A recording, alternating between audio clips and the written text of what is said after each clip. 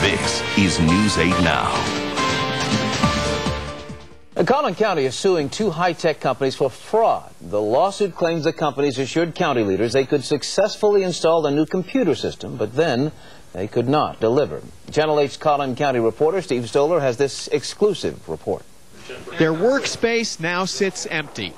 This is where contractors from Siemens Business Services and SAP Public Services work to install a single computer system for several county departments. Right now, the way this thing is set up, it's a very laborious process. County leaders say Siemens and SAP assured them the complicated new computer system could be built. That's why they agreed to pay the companies $6 million.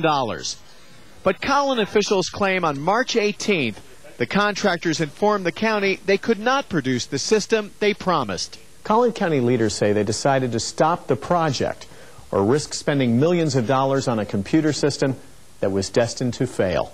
I always regret having to go to court. The lawsuit accuses Siemens and SAP of fraud. It claims the companies intentionally made false statements to get the deal.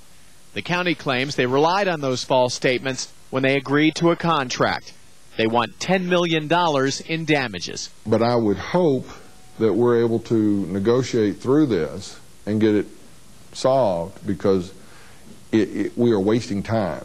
The county has already spent $1 million tax dollars to pay their employees working on the project. Siemens and SAP declined to talk with News 8, citing pending litigation.